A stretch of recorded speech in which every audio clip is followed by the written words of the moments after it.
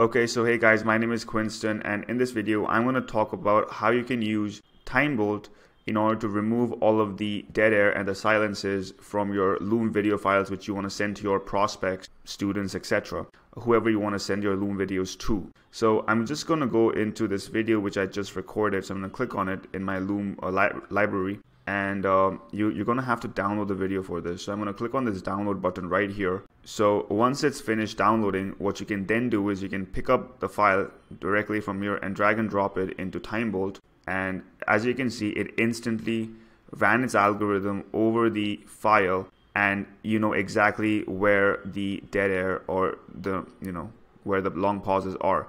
You can obviously increase the amount of the length of how long you want the pauses to be before they're detected. But yeah, that's essentially what it does. This file is pretty good for me, so I'm just gonna render it out immediately, so I can just add it to my render queue and start rendering. So it starts rendering the video and it will give it to me right about now. The file has been processed, and as you can see, the size of the file is actually smaller than the initial one.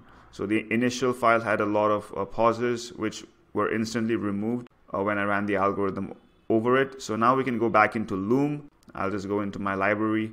I'll click on new video and I'll upload this file straight up into Loom, drop it here, and now it will start uploading this file after I click on it. So the file is finished uploading, and I can just click on it and it will take me to where the file is hosted. And then I can just, as any regular Loom video, just copy the link and share it with my team. And yeah, it's a smaller file, it's more time optimized, and it's faster for people to get through.